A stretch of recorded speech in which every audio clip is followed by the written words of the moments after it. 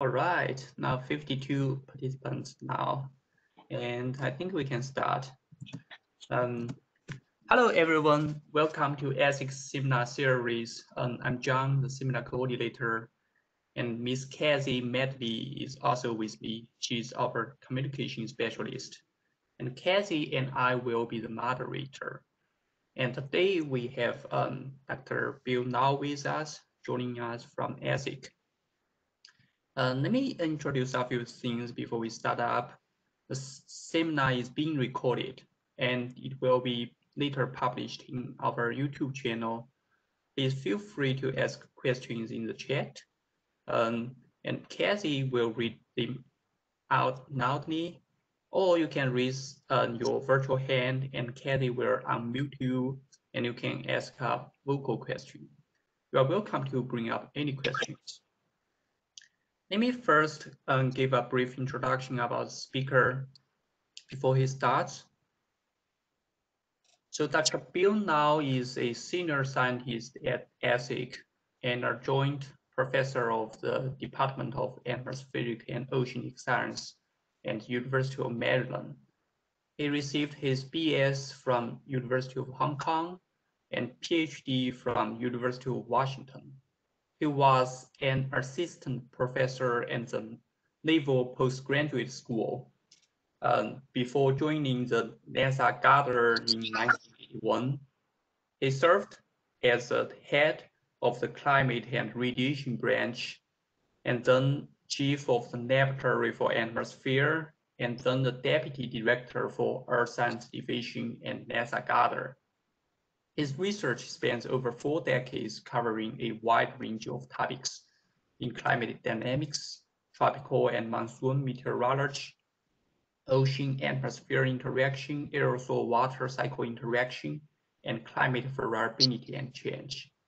He has received many awards and honors for his research and scientific achievement and leadership, including the Oxford Distinguished Lecturer Award, the Asia Ocean Geophysical Society Honorary Professor, and Peking University, the Primary Lecturer at Johns Hopkins, an honorary professor from the School of Energy and School and City University of Hong Kong, the Distinguished Alumni Award from Hong Kong University, the William Lodberg Award in Earth Science, the Goddard Exceptional Achievement Medal, and NASA John Lindsay Award, the AMS Minsinger Award.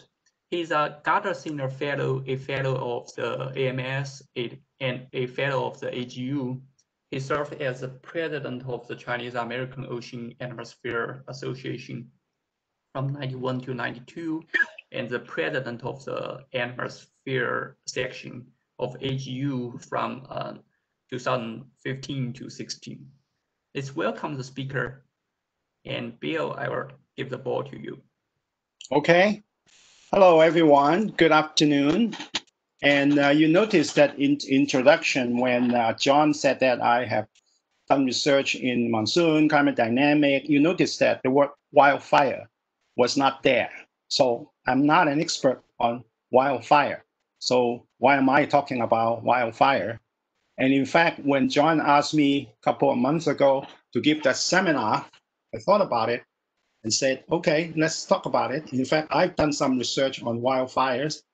And then it turns out the timing is almost perfect in the sense that now we are something raging wildfire in the Western US.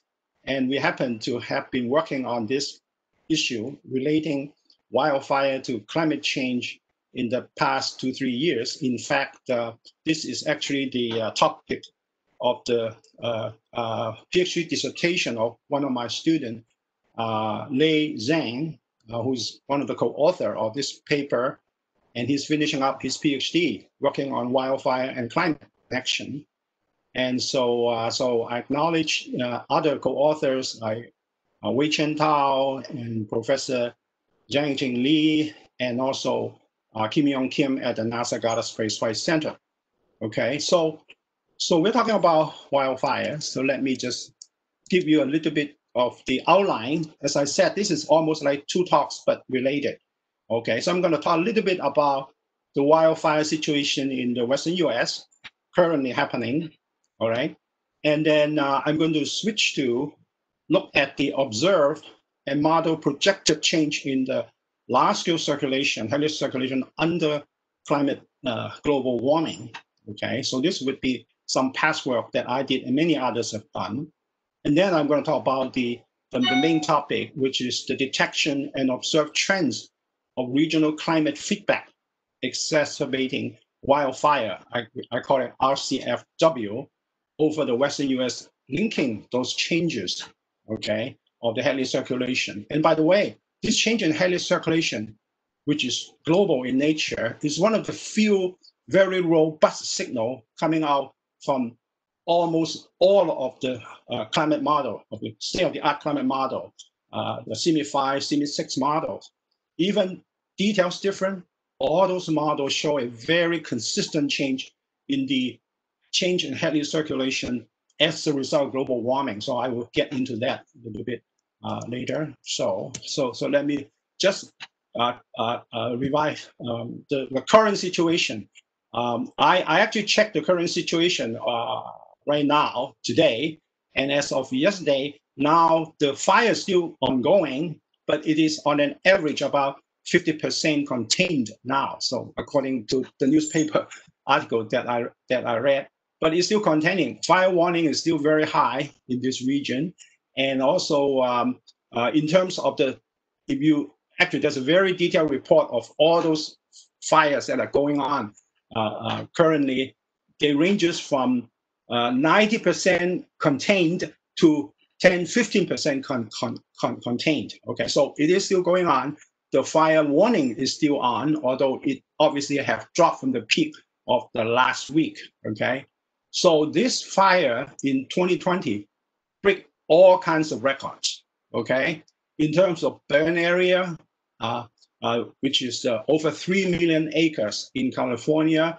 And then everybody kind of read the newspaper and knows that Oregon, Washington, and even some place in Colorado are also burning. So this is much larger scale than just California.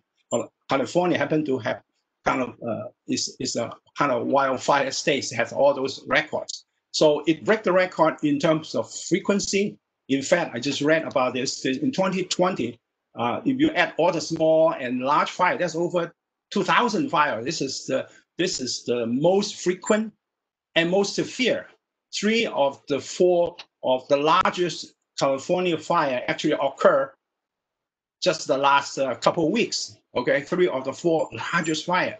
So, and then there are a lot of people talk about a dry lightning, which is, and then we can see from the satellite pictures, all those clouds and so-called pyrocumulus clouds. The wildfire generates its own weather in terms of the convection and things like that. So all those things are unprecedented. Okay, strong winds.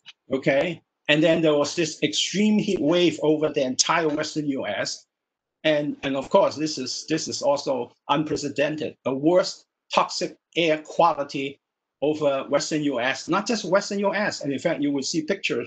I'm going to show you next that the entire U.S., including the wind blows both east and west, and over in Hawaii and over in the East Coast have been detected. And in terms of property burn and people, all this are unprecedented. Here's this latest chart. I basically got this from all this news report. So if you look at the total acre burned by fire in California, starting from 1980 to 2020, you can see this is 2020. This is stick out like a sore thumb, and it's like 3-4 times more than this. You can see this trend here, this trend going on. And as you can see, if you count the 4 major wildfire burn area, you can see that this one is clearly way exceed the rest. So this is what happened in the last couple of weeks over California and also Oregon and Washington. So what you see, basically, this is happening over here, but you can see the effect in terms of air pollution.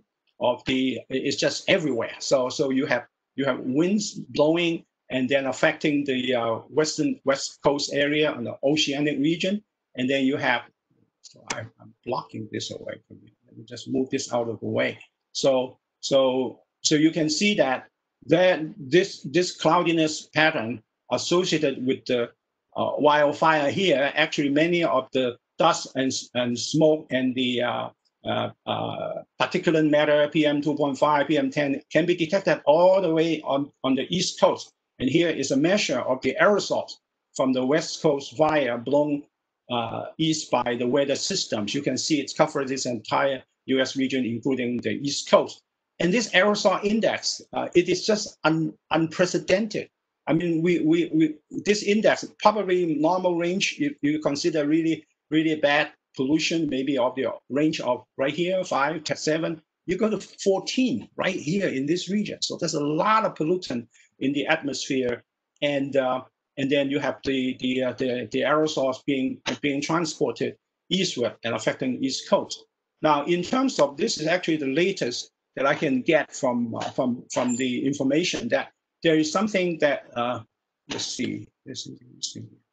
Oops, let me go back to this one. Let me go back. I said if I can go back. Go back. Let me see. Oh, okay. So this is actually a measure of the at this time as most of the people working in this wildfire area are ecosystem type and forestry people. So they're really interested in this quantity called the vapor pressure deficit, which is kind of the one directly related to the atmospheric condition. And so I will keep referring to this VPD, the vapor pressure deficit, because that's the term they use all the time. But it turns out it is directly related, almost like identical to relative humidity, which I will talk about a lot. So in the last 30 days, and they actually have, based on the weather charts and all the observation, they calculated this dry index, basically. This is a vapor pressure deficit. And here, this in 2020, the Western US is really dry, okay? In the sense of that every measure is exceeding the 90th percentile in terms of the dry over a very large area, okay? So this is actually from in-situ observation and plus satellite and things like that give you this one. So this is the entire Western US is very dry. So the question is, why is it so dry in this region? Of course, everybody says it's global warming. Okay, so let me just list the so the National Climate Assessment, which is a U.S. document, a national document, which is gather all the information that they publish it at that time from the published record, and they come up with this statement is that global warming is most likely the root cause of increasing frequency of hydro over the Western US. Okay, so during this period. And then there are many other drivers of course, obviously dry vegetation and soil, increased flammability, fire, fuel accumulation. And this quantity is directly related to the meteorology. It's called increased pressure deficit, VPD, which if you just simply look at it, this is just simply the vapor pressure of the saturated air, which is a temperature dependent with respect to the relative humidity, which I would focus on is both temperature and circulation dependent. That's a very important point, okay? And then we talk about increased lightning, fire-induced pyrocumulus, exacerbate. So this one has been talked a lot about an internal feedback within the fire itself, which I'm not going to talk about because there's a lot of people talk about that. And then there are other factors like bark beetle infestation, forest management, which are all factors that could actually lead to that. But I'm going to focus on the root cause, okay?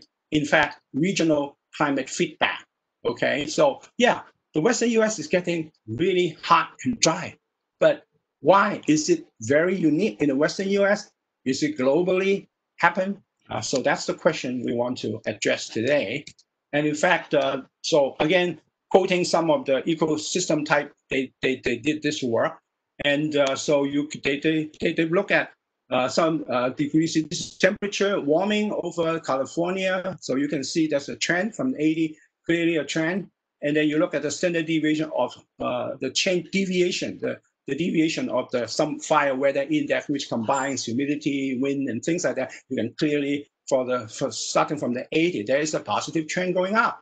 And so I was able to actually get hold of this recently published article, again by ecology people, and then they would be looking at CIMIP 5, I think this may be even CIMIP 6 results, and trying to look at the conditions of the projection in the future in terms of the 21st century when the global temperature increased to 1.5 to 3 degrees. This is 3.5 degrees. This is a scenario calculation. If you look at this, I think this is the VPT. Yeah, there's something like the fire weather index, which is really one of those quantity VPT. You can see that this will be like the 50 to the 70, and then when the global warming is come up to the 20th century, late 20th century, you can see clearly there is very strong increase in that. Okay, but as ecologists, of course, they only worry about places where they actually burn. Okay,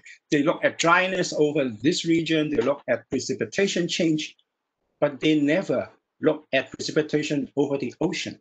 Because to ecosystem people, I don't care about precipitation over the ocean, because I'm going to worry about what is happening there for good reason, because that they want to focus. But when I actually become interested in this problem, I actually have a different question in mind.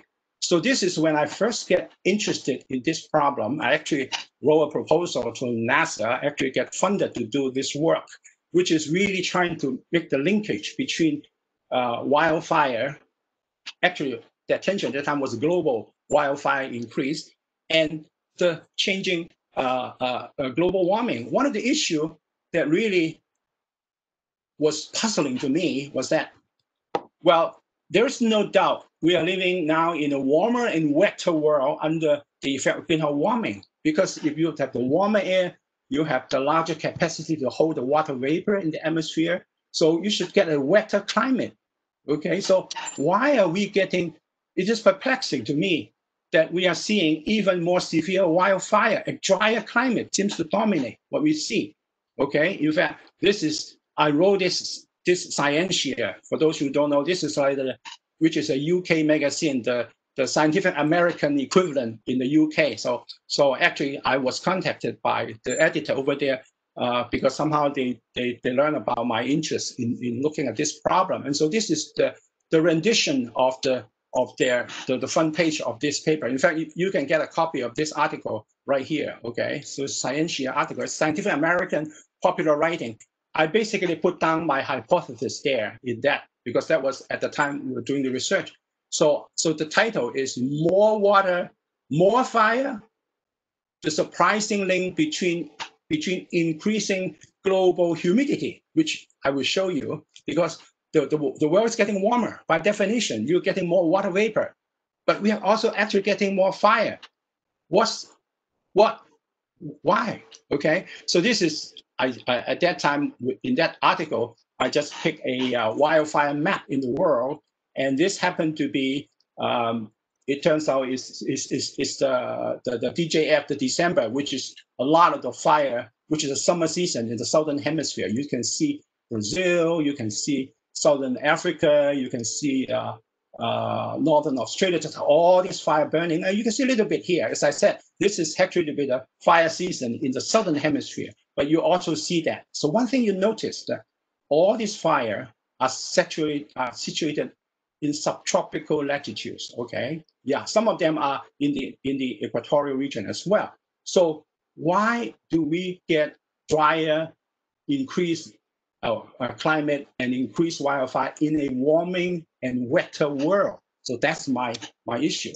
Okay, so in fact, that's also based on previous work, not our own. People have done that. People look at so this would be a trend of 1979 through to 2013.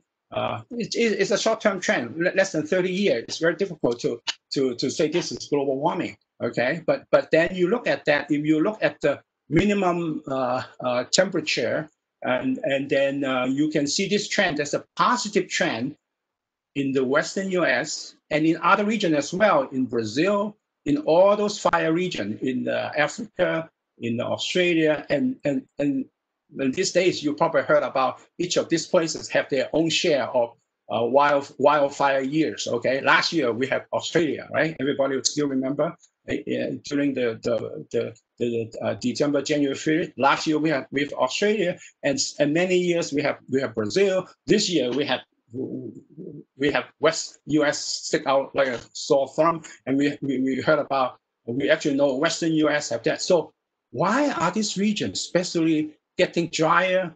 This is getting warmer, this region, and then also getting drier. This is the minimum relative humidity. Okay, and you can see the Western U.S. This is now an annual mean. So the Western U.S. will still stick out like a sore thumb. So there's something special about this region. There are other measures which is less definitive as this one, showing that this region clearly is getting warmer and drier, okay, and the entire Western U.S. So again, it's only for a short period, like 30 years, a linear trend.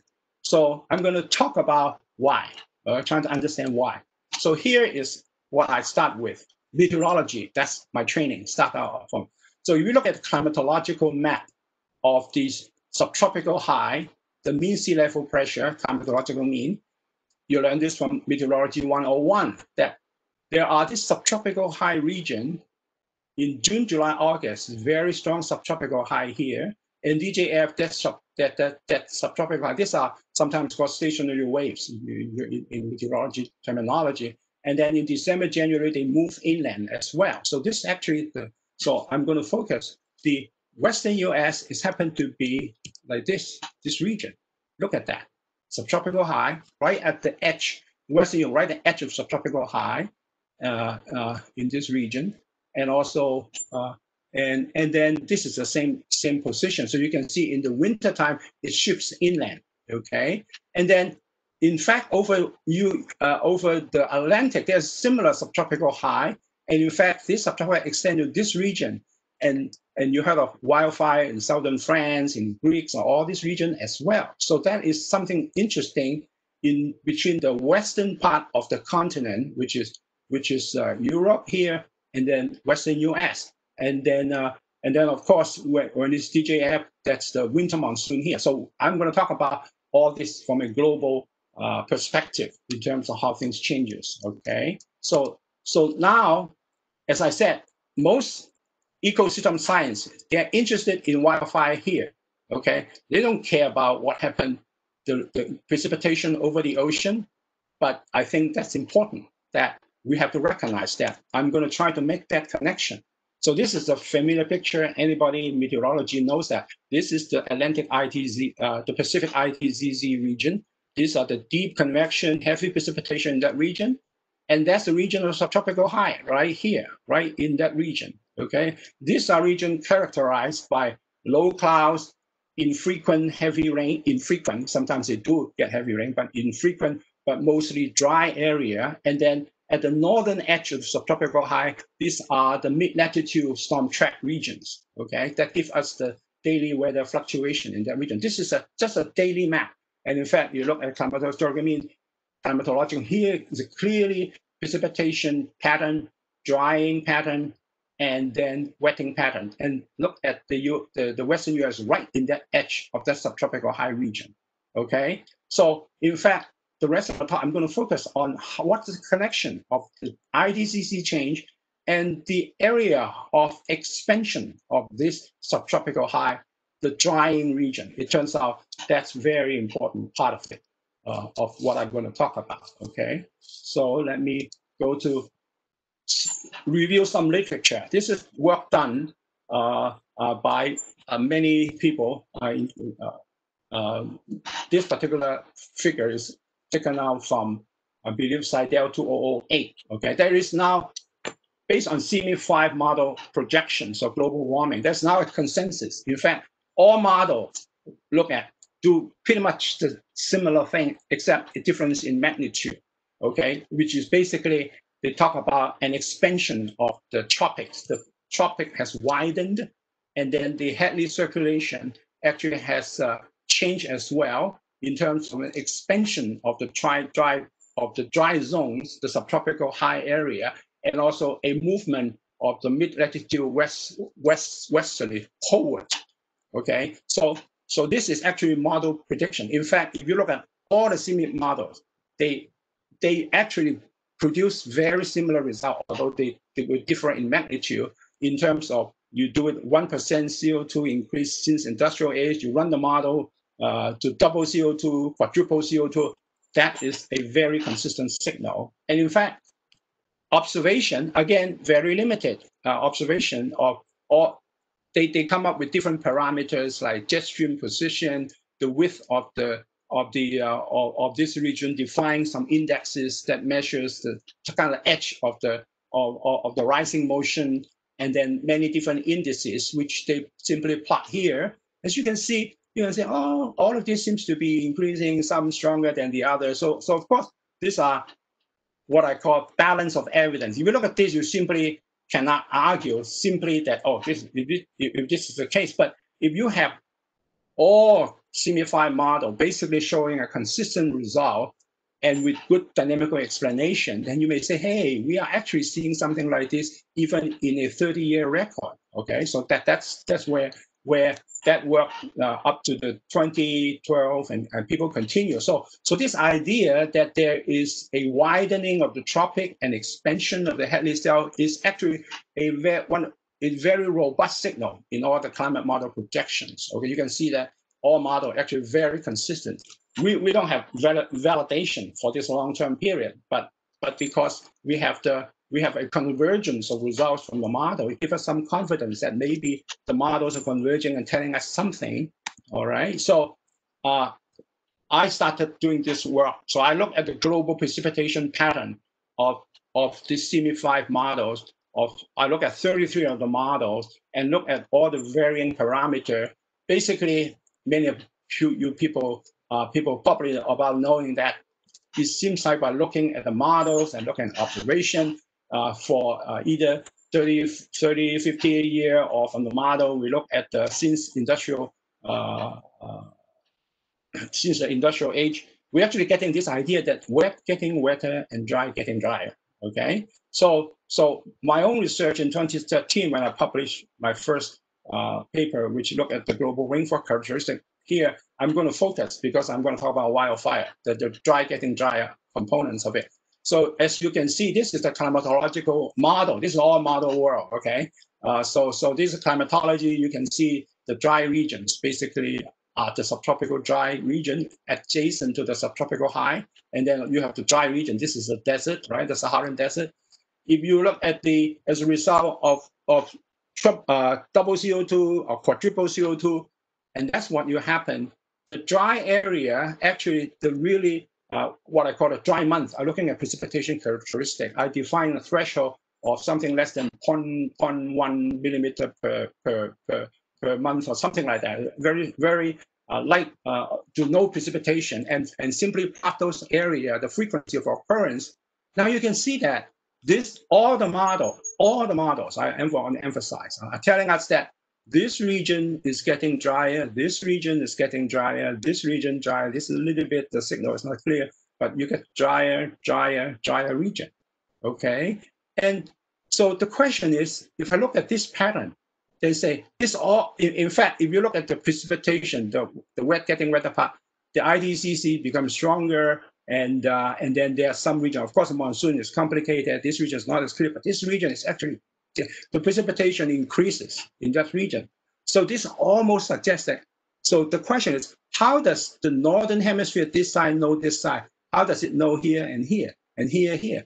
Almost suggests that something in between is connecting the two regions. And that's why led me to think there got to be a change in the circulation. The Hadley circulation must change as a result of that. Okay, that's what we went on to actually wrote another paper, which is probably published in PNAS in 2015, where I looked at 33 CMIP models under a 2 times CO2 and 4 times CO2, and look at the precipitation and the vertical motion change, okay? So this is a zonally average picture of the entire globe, okay, 90 south to 90 north. And then I look at the climatological precipitation pattern of all these models. This would be the double CO2. So this is a precipitation pattern. Sorry. This is precipitation. This is a vertical motion, pattern. All right. So if you look at a double CO2 scenario, you can see the precipitation change actually occur right deep in the tropics is increased, but there is reduction on both sides, precipitation. Okay. And then if you look at the vertical mode, I'm sorry, I think I changed it. This is precipitation, okay, and this is the vertical motion, okay. So you can see there is an increased precipitation, increased vertical motion, and reduction on both sides, okay. Now you look at the vertical structure of the precipitation. Here's what I see. So this is the mean vertical motion. This is the deep tropics, Hadley circulation, rising motion, sinking motion, right? If you look at the edge of the cells, okay, this is the tropic. This is the tropic deep convection area, and this would be the edge of the sinking motion. So this would be the sinking motion the strongest here, but this would be the edge of the sinking part of the Hadley circulation. Now, of course, you notice that there is a very strong double IDZZ in all this model, and there's still a major model problem. In the real world, there's a little bit of a double IDZZ, but definitely not as strong as this one. So this is still a model bias problem. But even in spite of this bias, in a double CO2 world, what happened is that if you just follow the movement of this line, these two bands, the tropical band, actually getting closer to the equator, and then this outer band here, actually, if you follow it, it actually expands here. So what we are seeing is basically what I have a term for this, is a deep tropical squeeze. The Hadley circulation actually squeezed towards the deep equatorial region. And in fact, if you look at the rising motion here, actually, the Hadley circulation goes deeper, because here you can see it's weakened here, but there's a stronger rising motion, and then it goes down there, and there's a widening. Of course, there's a weakening on this side. So a very strong downward motion right at the edge of the IDZZ, the deep tropic, but then there is an expansion of the sinking motion part. This is the part that is the sinking motion, 30 north, 60 north, and also 30 south, 60 south. So this is a subtropic. The subtropic is strongly dominated by sinking motion of the Hadley circulation. As a result, this is global warming, because by definition we do a double CO2. So the double CO2 or quadruple CO2. And in this case, we want to make sure it's a clean model. We don't even consider aerosol effect here. This is just double CO2. This is all greenhouse effect. Okay, of course, all model agree this is the way that the system goes. So in fact, in that paper, we actually find something really interesting. So you're looking at 2 times, 4 times, all thermal shows a warmer and a moister world in terms of increased specific humidity. But what we found is something really interesting. I call it the deep tropical squeeze, okay? Narrowing and intensification of the IDZZ convective core. There are more high clouds in the deep tropics, less clouds in the subtropics. There's a deeper Hadley circulation coupled to a widening subtropic.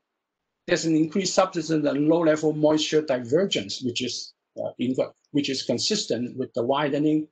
And then there is an increased tropospheric and near-surface drying in a widening subtropic.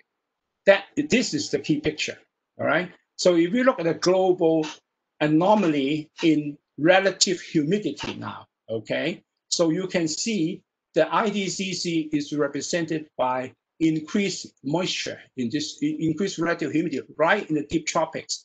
Okay, so this is like the tropopause here. This is the stratosphere. So in terms of the troposphere, it's actually drying. The relative humidity is reduced almost everywhere except in the deep tropics. Okay, so the question is actually, if you read, I can explain this very easily.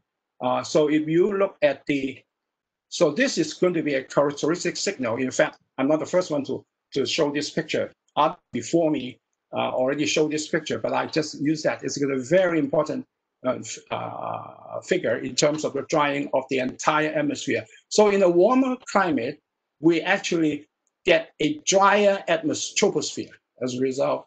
Okay, so I lose the arrow. Oh, okay. So all this negative value means reduction in relative humidity, where it turns out, except in the region where the convection increases, we're bringing moisture up, then you actually get increase in relative humidity. So if you think of relative humidity is, well, the reason why this one is that warm air rises in the deep tropic, they follow the moist adiabatic going up there, and because the upper and they conserving more static energy, and because the upper troposphere is very dry, okay, as a result, the temperature would increase much faster in the upper troposphere than in the lower troposphere, and that's why you get most of the warming in the upper troposphere because of the moist adiabatic lapse rate.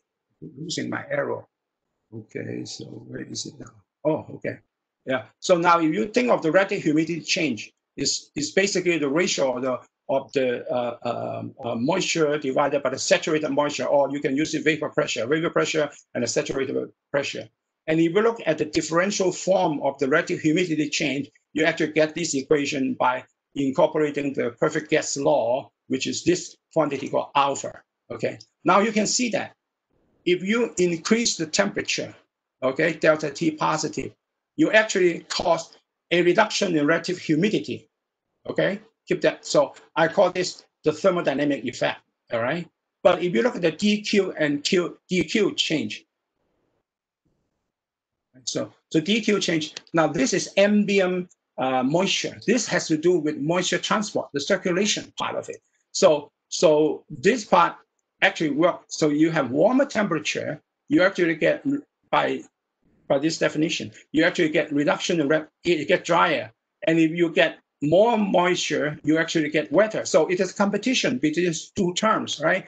In the deep tropics, okay, this term here dominates in DQ because of the moisture convergence. So as a result, you get a positive in relative humidity. But elsewhere, everywhere here, this term is warming, but DQ is actually negative, as I will show you, because of the moisture transport, because we have sinking motion in that region. So you can think of the temperature change as the measure the thermodynamic effect, and the moisture transport, the DQ, is the dynamical effect. If you look at this one, so if you look at the climatological, so this is a dry area. This is the climatological dry zones. You can see that this actually caused the dry zone to, because this is reduction in relative humidity, cause the dry zone to expand and shift northward, as similarly to this way. So actually, this explains why a global warming, even in a generally warmer and moister world, you are actually getting the troposphere actually dominated by drying. So that's a very important part. Since we published the paper, there has been more paper trying to actually show that this is indeed the case, all right? So we actually have further, right now the work is that we believe, so this is hypothesis now, okay? This deep tropical squeeze is really a test bed for cloud radiation. Oh, there's another one here. I repeated it, sorry. Cloud radiation, convection, circulation interaction. I actually called it in this latest paper I published, the two paper, 2019 and 2020, called the RC3 interaction on multiple time scale. We suggested that on the seasonal to S2S time scale, on interannual time scale, on interdecadal time scale, and we started with global warming, you actually happen like that. So you have warmer sea surface temperature, you cause the IDCC relative humidity to increase, and then this is obviously a cartoon. So this would be the climatological normal situation. If you have a warmer SST, you build up the convective instability. You have a sharpening of the IDCC. You produce strong sinking motion on both sides of it, and as a result, you push the region, the less cloud and the dry region northward in both hemispheres. In this case, just completely symmetric, okay, in an idealized form, and you actually push the extra tropical storm track further northward, expanding this whole area. And we believe, okay, of course, we still need to work hard to prove that a warmer sea surface temperature can actually sustain this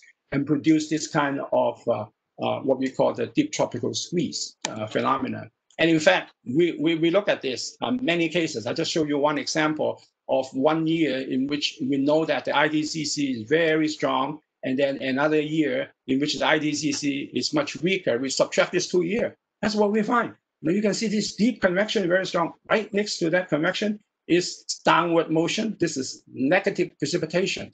And then you can see this entire region is negative precipitation. That means when this side increases precipitation, this entire subtropical high region, it actually pushes the normal precipitation due to the mid-latitude waves, the eddies northward, and you can see the western U.S. region is drier. When this is wet, this is drier. Okay, so that's that connection that I'm going to forward now. So now I'm going to go to which is the main part of the talk now. Well, in fact, I could stop. Is there any question up to now? Because now I'm going to move on to the second part of the talk here. So are there any question up to now? Yeah, I still haven't talked about the wildfire yet, but I'm going to talk about it. Is there any question up to this point? Maybe I should. So Emil is unmuted now. Yes. Being led and done mainly by Sergey. Maybe that's why I also need to do my own homework. So when I'm telling you this, really, you're also learning. And yeah, I mean, I can have some wide guess right now what would be the best. I could not. I cannot hear you very clearly. What was the question? What was the question? Hello? Anil, you're unmuted. So something. He also asked a question in the Q&A, which I can read. If yeah, I just cannot get your question. Sorry. Yeah, I'll read what he wrote what they wrote in the Q&A. They asked, did you see precipitation signals in the tropics using TRMM data? Did we see precipitation increase in the tropics? Yes, that's why in this paper. Well, let me make sure. No, there was another paper, a 2020 paper, in which we actually looked into the last 30 years and see if we can detect this model predicted deep tropical squeeze. We actually saw it. Okay, in fact I referred to that earlier. Yeah, that's why I think I listed it. I don't have time to say. We recently wrote this paper. The idea is that, okay, all these are model results, okay, and there is some, and we actually look into in the Lau and Tao 2020 JCL, which is a recent paper. We actually look at 30 years of reanalysis data and GBCP and trim precipitation, and we find consistent result. So our result from there is that even with 30 years of good record, we can actually see this phenomenon. Okay. Yeah. Thank you. We have another question from Dewey Sestano. Dewey, you're unmuted right now. Yes, Bill, this is Dewey. I wonder in the last graph, what happens if delta RH is actually less than 0 in the equator rather than greater than 0? What is the diagram look like? Oh, this one? Yes. Oh, okay. I don't know. It probably reverse in some way. A broadening. Yeah, that's right. Yeah.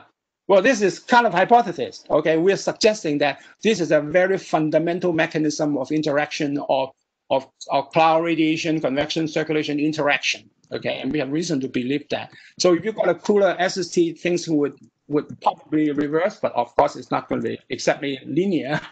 So it would be expanding. It would be expanded. So the warmer it would be, gets narrower. Okay. So this is a cartoon. This is a test bed. We're still working on this. All right. Yeah, I wonder. Suppose let's say in the Indonesian maritime continent, before the ENSO happened, that's already cool SST. So it will be delta RH is less than 0. So I wonder what's Yeah, when you go to the maritime continent, then you need to worry about the topography. You need to worry the monsoon. In fact, this picture is not as clean in the monsoon region because, for obvious reason, you have the land, the warming of the land sea contrast, which I study a lot in my past Yes. career. So this region turns out, in a way, the Western U.S. is kind of special. That this particular effect seems to be strongly affected Western U.S. because you have some monsoon, the North American monsoon, much weaker, and you have a vast stretch of ocean with less influence by the topography. When you move to the maritime continent, it's going to be more complicated, I can assure you. Okay, good question. Yeah, yeah. But anyway, I'm going to go back to the main part of the talk. So as I said, there's not going to be a single piece of evidence that I can show you and say, aha, this explains everything. No, there's no way you can do that in this kind of complex situation. So we would approach what I call balance off. Oh, it's not off, balance off evidence approach using diverse independent data set. And we only have good records for the close to the last 30 years, okay? So 30 years is not enough to actually pinpoint global warming. We hope that the point is that we can still detect global warming signal in that, consistent with model prediction. That's the ultimate gain. And I can tell you, we actually see that signal. And so we use a whole bunch of data. Now, this is where the wildfire come in. So because we're starting in the wildfire over the US, we are looking at data set, which everybody uses, which we just adopt them and grid it in a way to be consistent with the other meteorological field. We look at land surface relative humidity from the different centers. We look at cloud amount for ICCP. We look at surface radiation from the NASA surface radiation budget. We look at the drought index, which everybody uses. And also we look at the meteorology. In fact, we know that each of the reanalysis might have its own kind of uncertainty. We look at 5 of them to make sure this is also an ensemble average of reanalysis to make sure you get robust results. So I quickly go through this. So one thing is that when we look at the Hadley Center global moisture, this is Q, right? This is specific humidity. And then we look at relative humidity. So you can see, okay, so this is real institute data. Now, globally, and of course, there's not much data over the ocean. There's some island station only. So you can see, we look at specific humidity. Indeed, this world is getting positive. This is positive. Warmer, wetter. It's getting wetter. And you can see the relative humidity globally, average all these points from 80s to 2015 is increasing, okay? But if you look at relative humidity, this is the same data, but now look at surface, the same station, surface humidity. This is cooling. I mean, not cooling. This is drying. Relative humidity is drying. Western US drying. Brazil drying. This region. And this goes downwards like this. If you average all those points. So this is what happened. There's a regional difference in terms of, to me, now I have to explain why in a warmer world and wetter world globally, you actually get all this increased dryness because the redistribution of moisture is what caused you. Now, so in this paper, we focus now on back to the North America region, the entire North America. So we basically look at the trend record for those years. This would be the burned area. So the solid line is the combined over the entire North America. The red is the US, which including Alaska.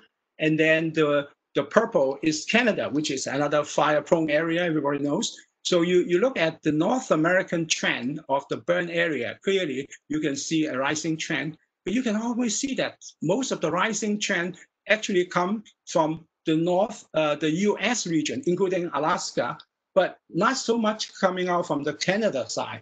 In fact, Canada has had almost like not quite a trend. You cannot see it. So it's one thing interesting is that a lot of the North American trend comes from the U.S., including Alaska. And if you look at the warming of all those big regions, the USA and Canada, you can see the warming is about the same. So this is the total warming over North America. You can see up and down, you can see oscillation, you can identify ENSO signal here, but clearly there's a trend there, okay? But if you look at the amount of warming, the three regions are warming pretty much the same. In fact, the ups and downs are very much coincident. So basically, what we are saying that the temperature seems to be a necessary but not sufficient condition to explain the burn area, because it looks like Canada does not have this robust trend as the North America. So then the next thing we look at is to actually calculate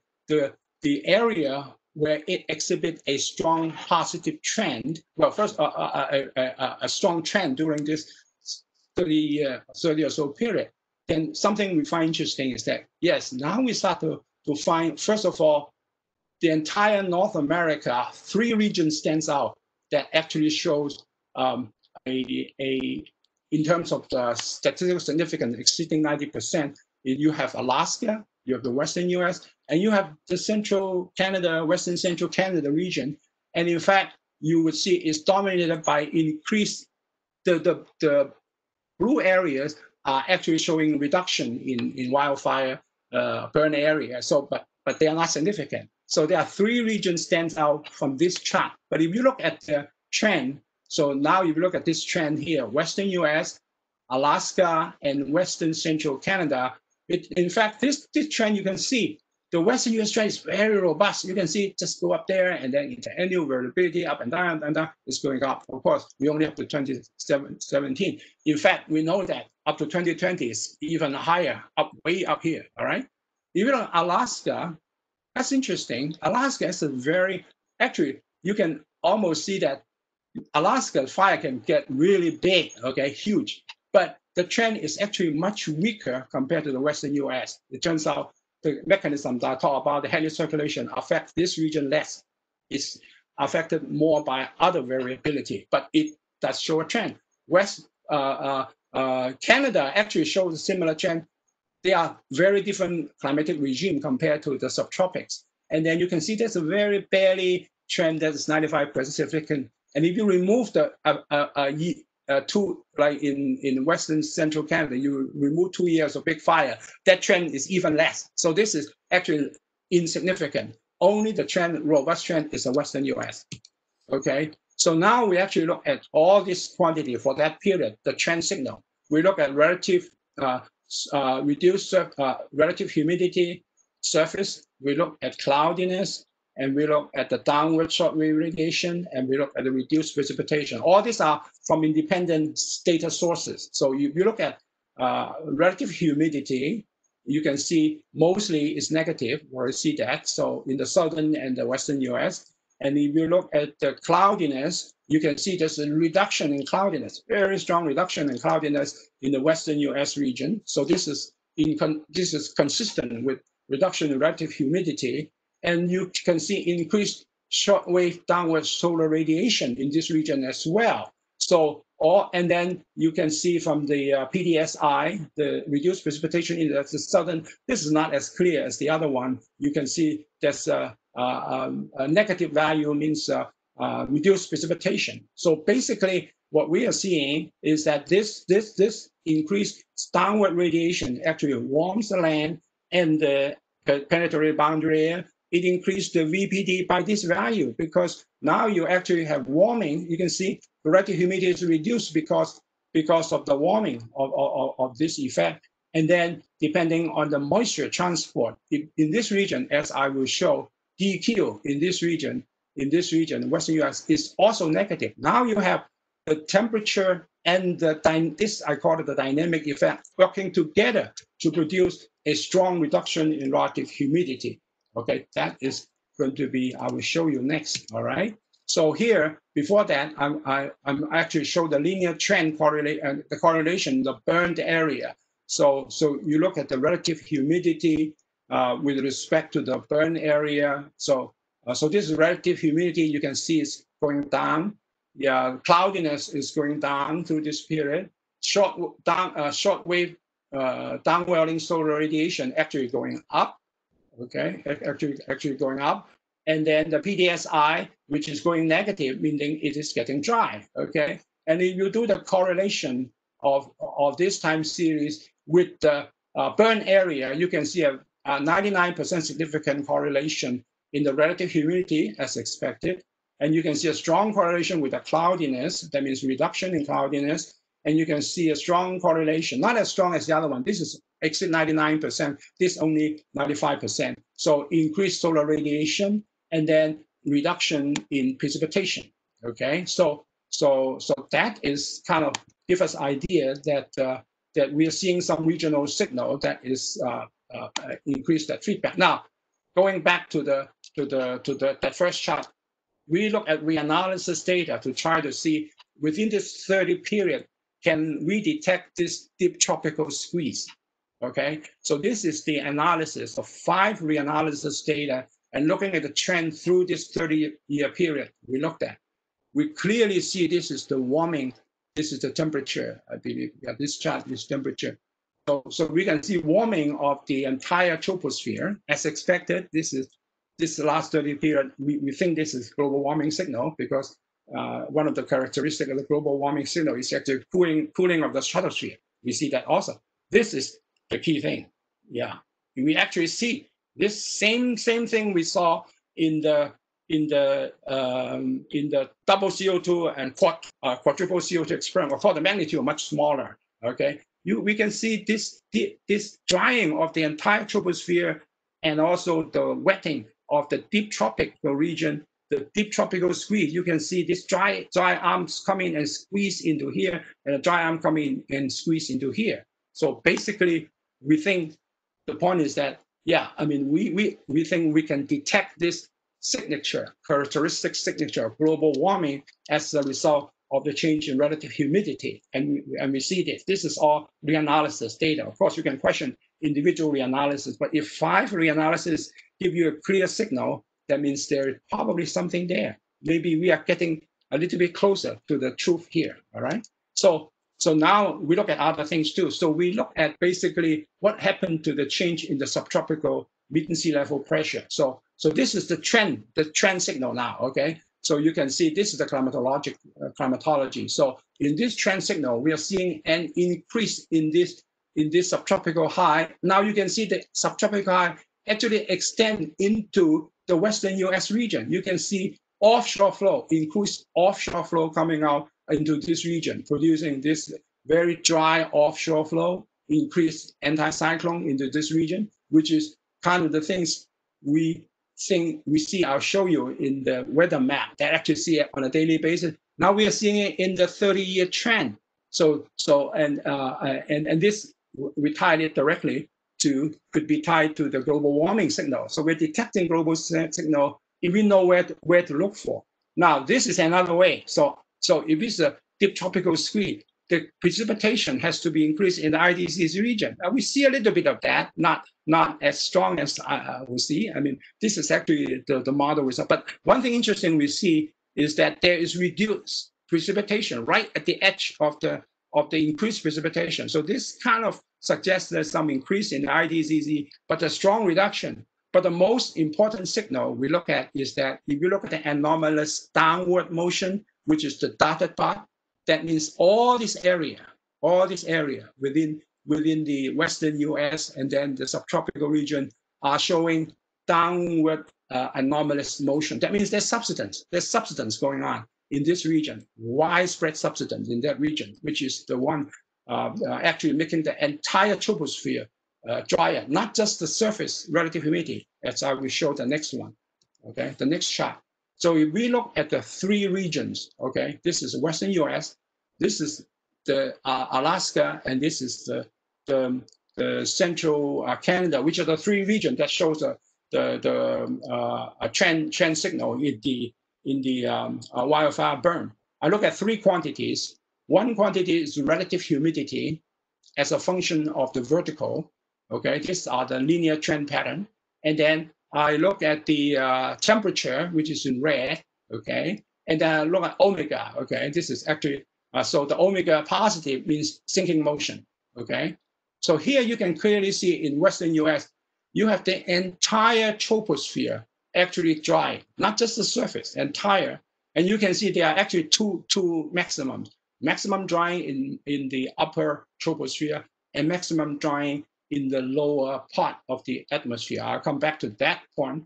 And then this subsidence motion is happening at the same time where the omega, this is the omega, so this is positive, means sinking motion. You can see strong sinking motion over this region, and then you can see the warming of the troposphere, not just the surface, the warming actually extend the entire troposphere all the way up above 200 hectopascal. So this is a positive signal indicating subsiding air, warming and drying by adiabatic compression. This part I will later, I'll just talk about it, has to do with downslope wind, okay, which is course not very well represented in the model, but you actually see it.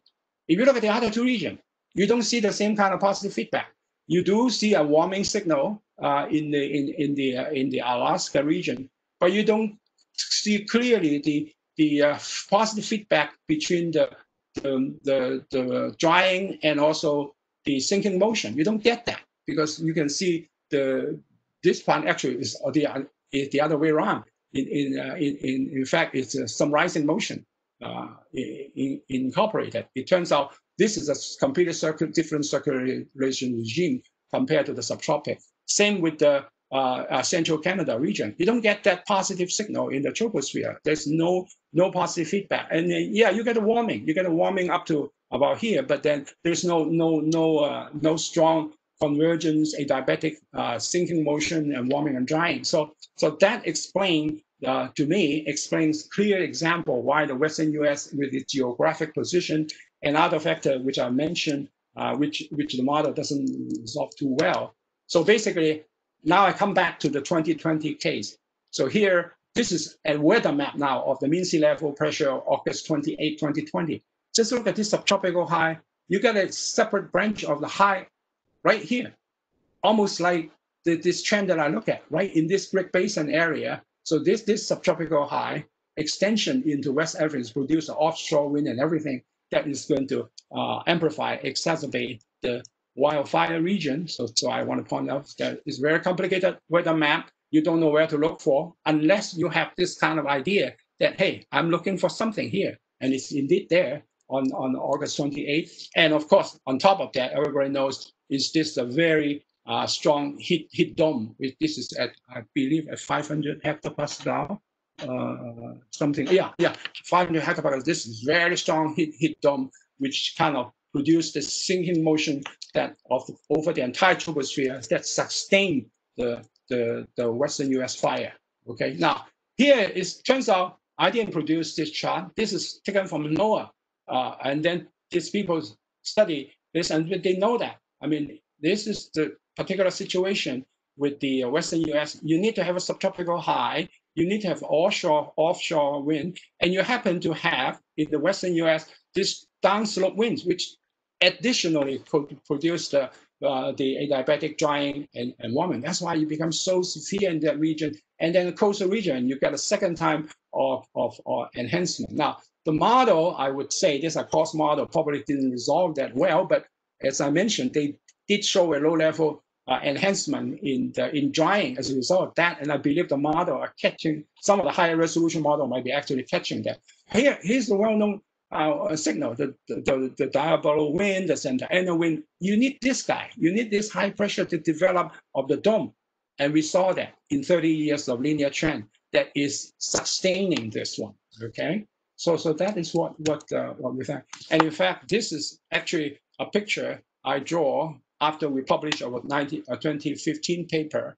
And you can see that was before I got interested in wildfire. We're already saying that. We're saying that this deepening the DTS, so this in a normal case, the Hadley circulation looks like that. They're the ferro cells. But in a warmer climate, you got a deeper rising motion, you got sinking motion, you got sinking motion more, and you're going to expand of the dry cells. So this kind of, I think, even in 30 years data, we see that, and we make the linkage to the, especially in the Western Pacific, Western US region, the direct connection to wildfire. So I'm going to conclude my talk here by basically kind of, which is the kind of thing that I would like to pursue, is that now we are talking, I talk about the global, I talk about the regional, I obviously didn't talk about the local feedback, which a lot of the ecosystem type are interested in this box here, okay? This is actually, they talk about increased VPD, vapor pressure deficit, local fire, weather interaction, feedback, and because of this, and produce strong wind. So this is the part I did not focus. A lot of the work, in fact, you read all the papers on wildfire, they are focused on this because this is where the extreme weather happened. This is where the damage is done, right in this box here. So, but there is feedback in there. I call this the local feedback, which I did not touch. Okay. Now we have this part here, which is in 10, 20, 15 years ago, we kind of already know about this. Increased greenhouse gas emission, expand subtropical dry zone under greenhouse warming. This is a very robust result from the model. What I have shown you, basically in our work, is to say that in order to go from here to here, we actually have to go through this regional climate feedback, which is increased adiabatic warming, drying of subsiding tropospheric air, not just surface air, and stronger offshore low-level downwind, low clouds, precipitation, more downward shortwave radiation, and warm land boundary layer, increased relative humidity, and all can be explained by this very simple formula, which is very fundamental physics. In the Western US, you actually have these guys helping you to actually produce that. In other regions of the world, in the subtropic, you might or might not have that, but this will hold. Okay, I can tell you, I think. If you look at Brazil region, you look at Africa region, this kind of analysis will hold. You have to worry about not just temperature or dryness, you have to worry about how the water is being distributed. Okay, if you happen to be in a subsiding dry area, you actually get this negative. So this is warming will give you negative delta RH and negative delta Q. A drying region, reduced precipitation will also give you a drying, and that is why we believe this is the feedback loop. And then, of course, this is the part people talk about, and nobody actually have done or of evidence of that. If you thinking is that if you have increased wildfire, you actually increase the source and reduce the sink of the atmosphere CO2 because you increase the source by burning.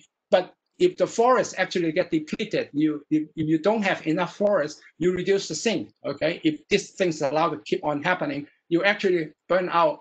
If there's a reduction in forest, you actually produce a positive feedback. You're going to increase more greenhouse gas in the atmosphere. Then you're going to really get this feedback loop going, and then until I guess all the forests get destroyed in that region. So this is kind of the things we have in mind. People talk about this, that the forest, if it's allowed to burn, that it actually would change the balance of the carbon cycle, and which means that you're going to have different storage of greenhouse gas. So I think I'll stop here for questions. So this is kind of the summary of where we are in terms of trying to provide the missing link between a lot of work done here and a lot of work done here.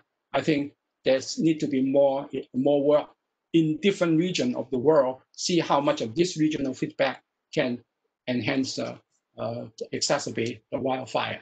So I'll stop here for questions. Thank you, Dr. Lau. So I received 2 text questions while you were talking. And just a reminder to everybody, if you have a question, you can raise your hand and I'll unmute you, or you can chat it to me. Just chat it to the host and I'll read it out loud. So our first question is from Ziwu Zan.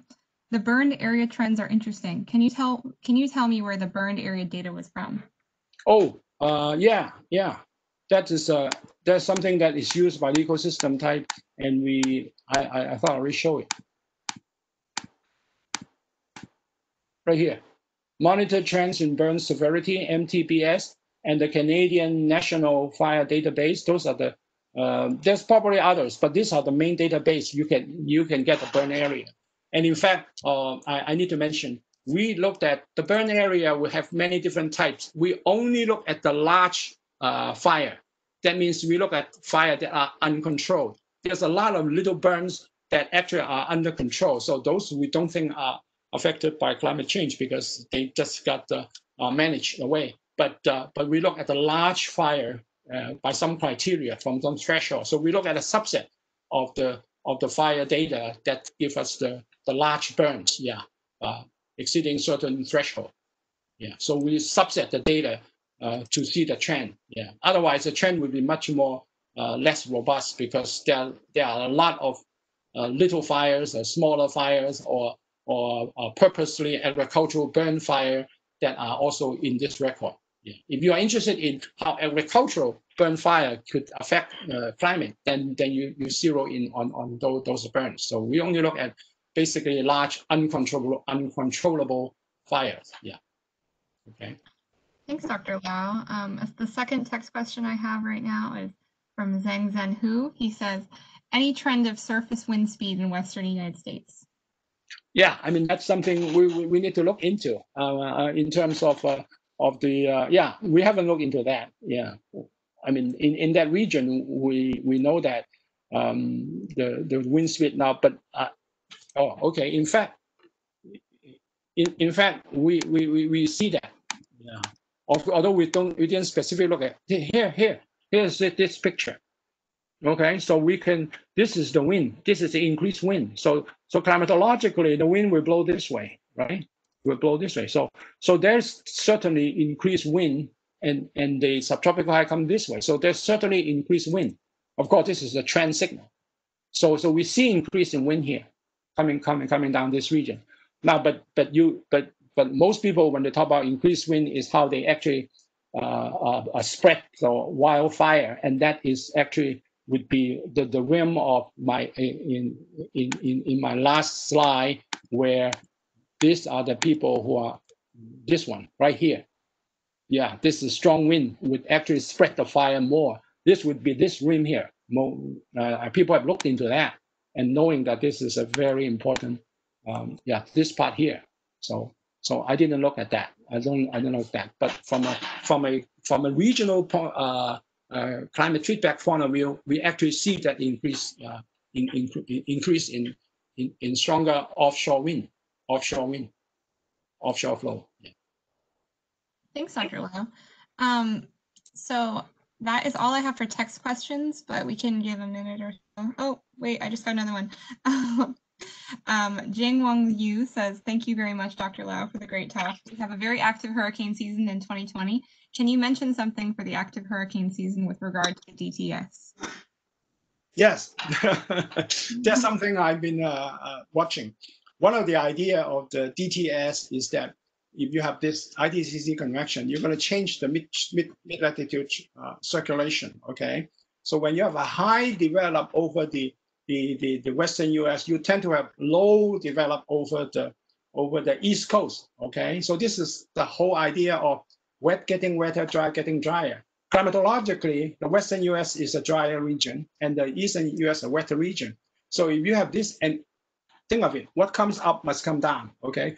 If it is sinking motion, that means it's going down. Somewhere it has to go up. And it turns out climatologically, you would favor more or actually more hurricane in the East Coast because of wet getting wetter, okay? So that's kind of the reasoning. So it's not unreasonable to me that this year, 2020, with so strong drying signal over the Western US, you would actually get wetter signal over the eastern side. Because think of this perturbation as a wave. What we go up someplace has to go down somewhere else, or up and down. So this is very consistent. And in fact, those are kind of the people actually we should look into that. Yeah, that's in terms of an increased number of hurricanes on the East Coast. Yeah.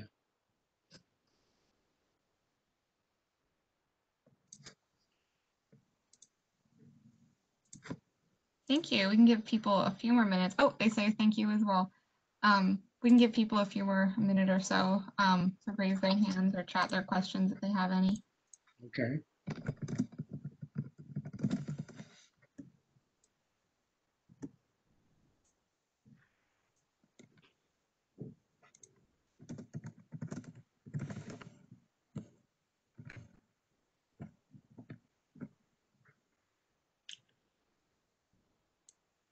All right. Any other questions? If not, let's ramp up here. And thank you, Dr. Lau. Okay. Great talk.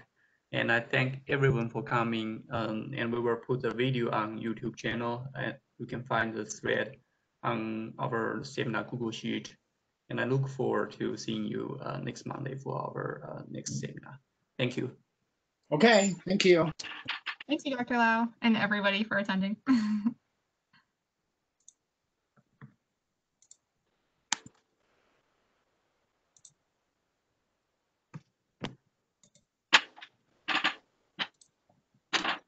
Oh, Dr. Lau, I Yeah. did just ask a question. I can Okay, here, let me try and let me see if they're still here.